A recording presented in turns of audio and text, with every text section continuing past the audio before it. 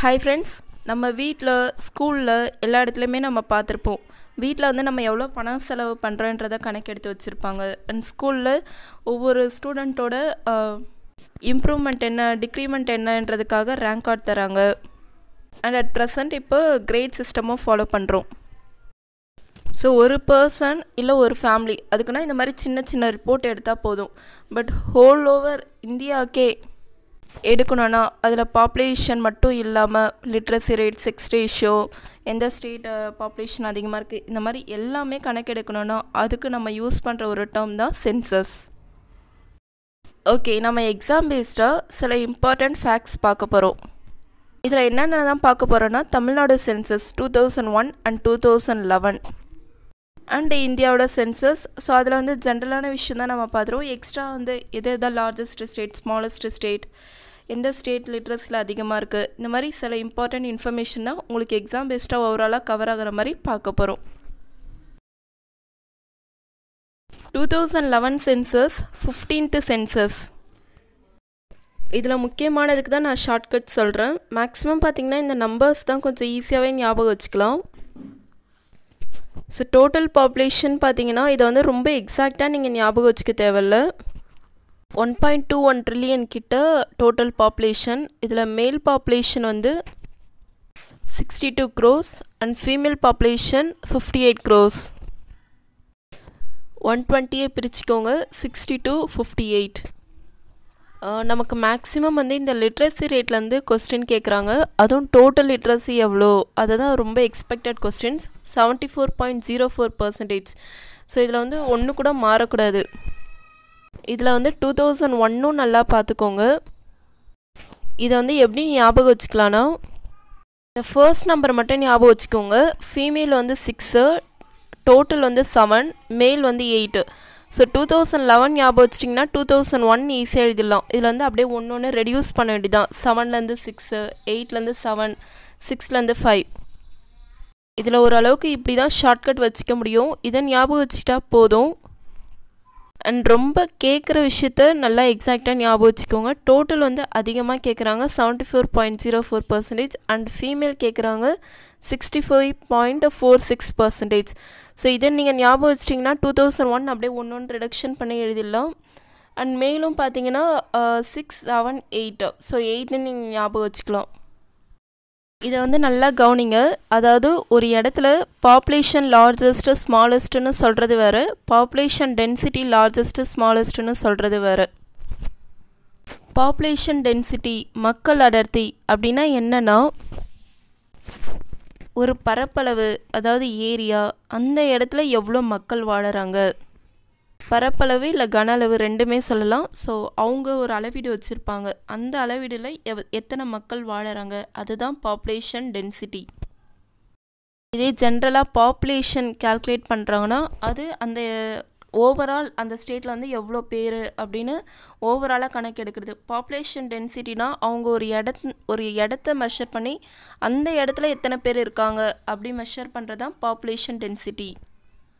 இப்போ பார்த்தீங்கன்னா population wise வந்து டாப் ஸ்டேட்டு, அதாவது அதிக பாப்புலேஷன் உள்ள ஸ்டேட் எதுன்னு பார்த்தீங்கன்னா உத்தரப்பிரதேஷ்.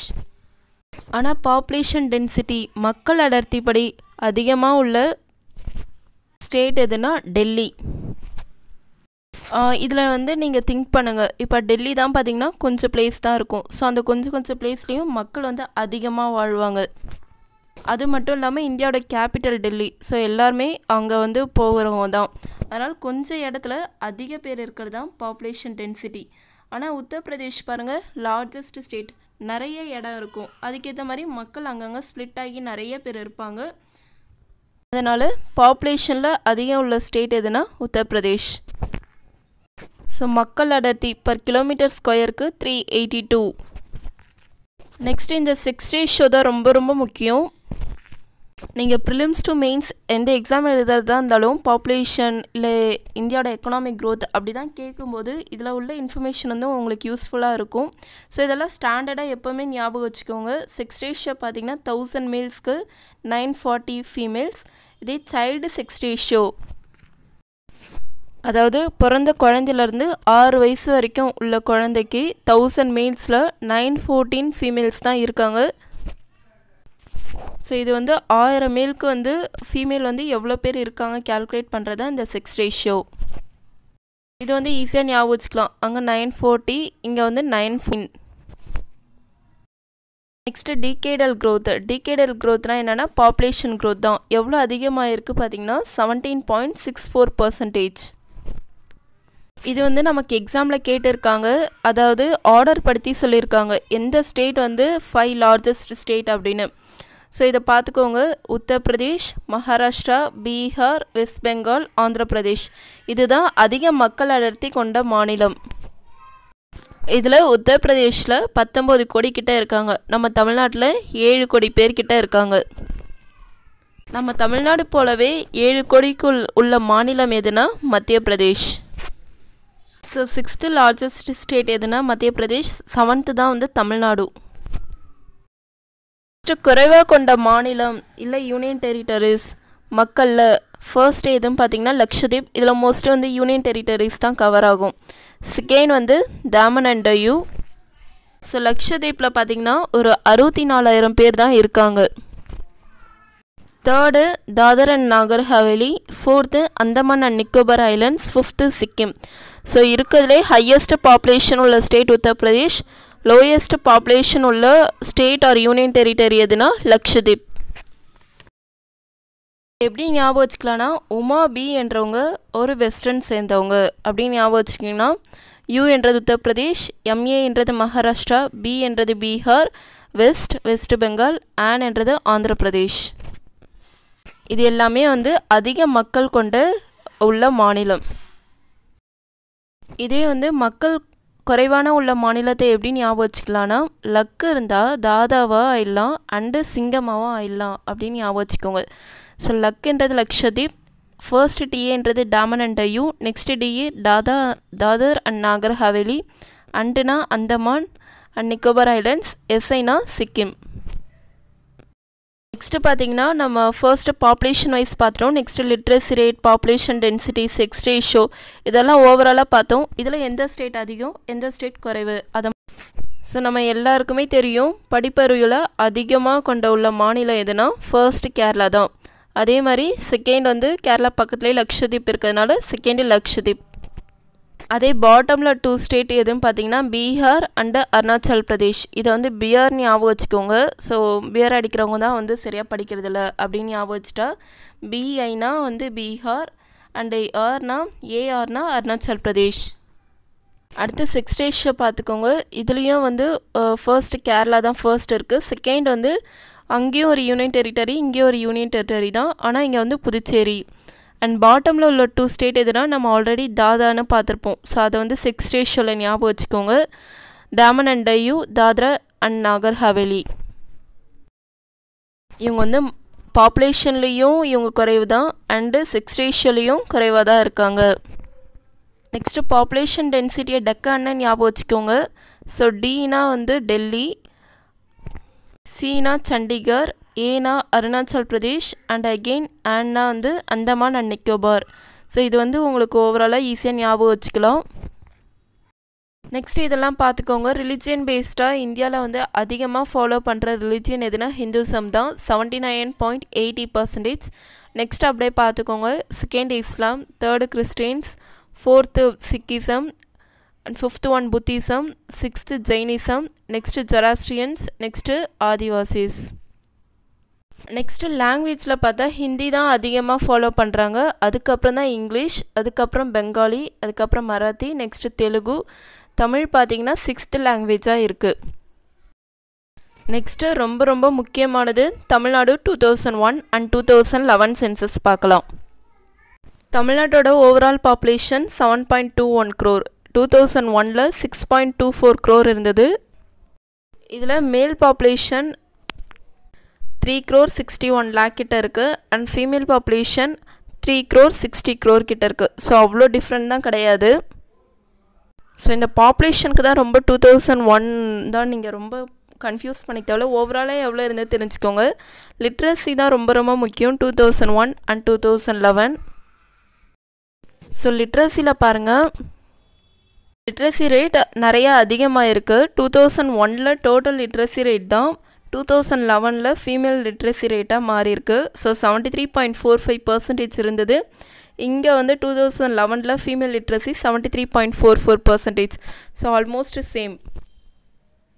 அண்ட் ரிமைனிங் தான் பார்த்துக்கோங்க. 2011ல் ஃபீமேல் லிட்ரஸி 73.44% இருந்தால் அப்போ மேல் லிட்ரஸி வந்து பாருங்கள் 13% கிட்ட அதிகமாக இருக்குது, 86.77%. அண்ட் டோட்டலாக வந்து பார்த்தா 80.09%. இதில் ஃபீமேல் லிட்ரஸி ரேட் 2001 ரொம்ப இம்பார்ட்டன்ட், 64.43%. இதை பார்த்துக்கோங்க. நெக்ஸ்ட்டு மக்கள் அடர்த்தி பாருங்கள். 2011ல் 555, இதே 2001ல் 380 இருக்குது. Sex ratio 996. So child sex ratio பாருங்கள், நம்ம இந்தியா லெவலில் 914 தான் பார்த்தோம், இங்கேயும் 914 தான் இருக்குது. அண்ட் அங்கே வந்து 940 பார்த்தோம் நார்மல் செக்ஸ் ரேஷியோ, இங்கே 996. இந்த மாதிரி நம்பருக்கு தான் ரொம்ப ஷார்ட்கட் தான் சொல்ல முடியாது. ஒரு 2-3 தடவை எடுத்து பார்த்தீங்கன்னா கண்டிப்பாக ஞாபகம் வந்துடும். ஏதாவது ரொம்ப முக்கியமானதுக்கு மட்டும் ஏதாவது ஷார்ட்கட் வச்சு ஞாபகம் வச்சுக்கிட்டா போதும். 2001ல் செக்ஸ் ரேஷியோ 987 இருக்குது, 996 மாறி இருக்குது. சைல்டு செக்ஸ் ரேஷியோ 2001ல் 942, இங்கே வந்து 914.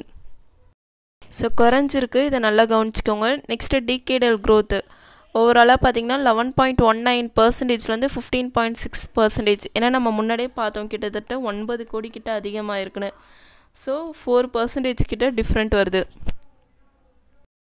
நெக்ஸ்ட்டு ப்ரீவியஸ் இயர் கொஸ்டின்ஸ் பார்க்கலாம். Consider the following statement. 50% of the India's poor people live in following states. Sometimes உங்களுக்கு தெரிஞ்ச ஃபேக்ட்ஸை அப்படியேவும் கேட்பாங்க, சம்டைம்ஸ் உங்களுக்கு தெரிஞ்ச ஃபேக்ட்ஸை நீங்கள் யோசித்து அப்ளை பண்ணுற மாதிரியும் கேட்பாங்க. ஸோ இதை எப்படி அப்ளை பண்ணலான்னா, உத்தரப்பிரதேஷ் தான் இருக்கிறதுலே லார்ஜஸ்ட் பாப்புலேஷன் உள்ள ஸ்டேட். அங்கே கிட்டத்தட்ட 19 கோடி மக்கள்கிட்ட இருக்காங்க. ஸோ மக்கள் தொகை எங்கே அதிகமாக இருக்கோ அங்கே தான் வந்து ரிச் பீப்புளும் அதிகமாக இருப்பாங்க, மேக்ஸிமம் புவர் பீப்புளும் அதிகமாக இருப்பாங்க. இதிலே பாருங்கள், 3rd largest state Bihar. So இது ரெண்டுமே சேர ஆப்ஷன் எதுன்னு பார்த்தீங்கன்னா ஆப்ஷன் 1 தான். உத்தரப்பிரதேஷ், பீகார், மத்திய Pradesh, Jharkhand.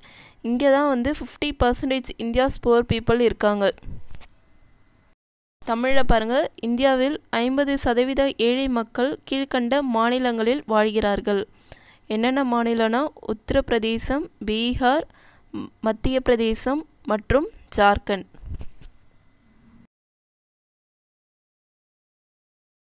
Next one, according to the first stage of demographic transition. So இதில் வந்து 3 ஸ்டேட்மெண்ட் கொடுத்துருக்காங்க. ஃபர்ஸ்ட்டு பாருங்கள், death rates R high. Second one, low birth rate. Third one, options of medical eight. மக்கள் தொகை மாற்றத்தின் முதல் நிலையின்படி அதிகமான இறப்பு வீதம், குறைவான மருத்துவ உதவி இல்லாமை. இதில் வந்து எது கரெக்டுன்னு கேட்குறாங்க. ஸோ இது தெரியணுன்னா நமக்கு வந்து டெமோக்ராஃபிக் டிரான்சிஷன் அப்படின்னா என்னன்னு தெரியும்.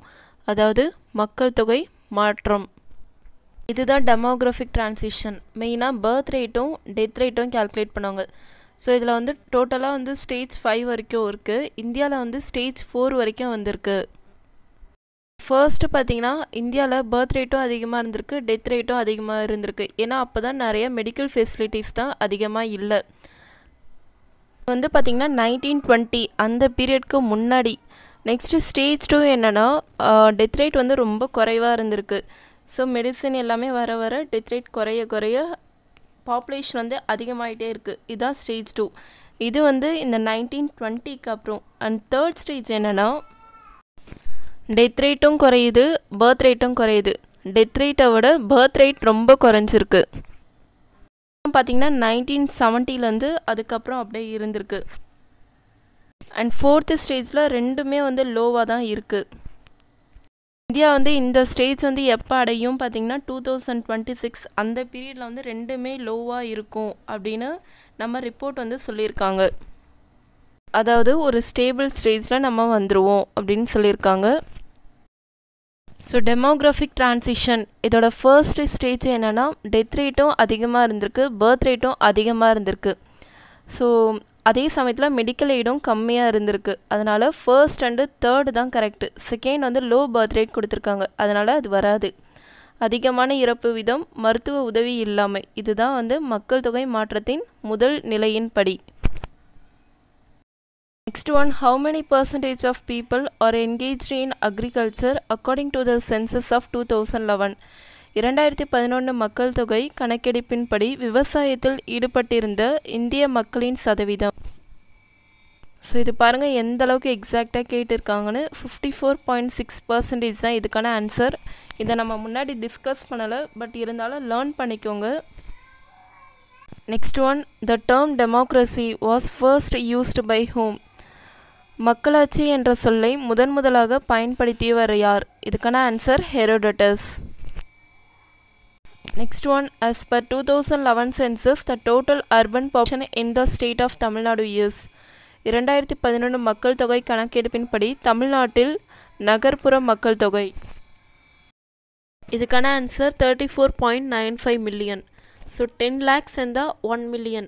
அப்போ 34.95 மில்லியன்னா கிட்டத்தட்ட 340 lakh, அதாவது 350 lakh கிட்ட வந்துடும். ஸோ 350 lakhனா எவ்வளோ? 100 lakh சேர்ந்தால் தான் 1 crore. 3.5 crore தான் அர்பன் பாப்புலேஷன். ஸோ நான் முன்னாடி கொடுத்த பாயிண்ட்ஸ் தான் வந்து ப்ரீவியஸ் இயர் கொஸ்டின்ஸ் அனலைஸ் பண்ணி எந்தெந்த ஏரியா தான் ஓவராலாக கேட்குறாங்கன்றதை எடுத்தேன். இது வந்து இப்போ 2019 கொஸ்டின்ஸ்லேருந்து எடுத்தது.